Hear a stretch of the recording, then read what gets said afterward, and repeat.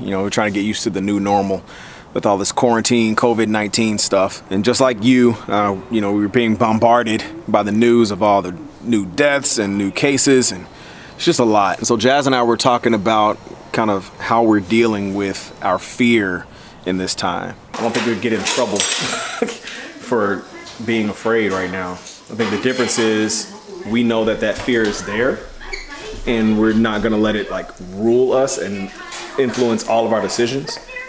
But it's real, it's there. When my throat was itchy last night, I was nervous as crap. What if this becomes like a cough and aches tomorrow, and then I actually end up in the hospital with corona, and I'm one of the people who actually dies from it. But then even in the midst of that, I still feel the peace of God. Like, you know what? This is a scary time, but God is still bigger than everything, including coronavirus.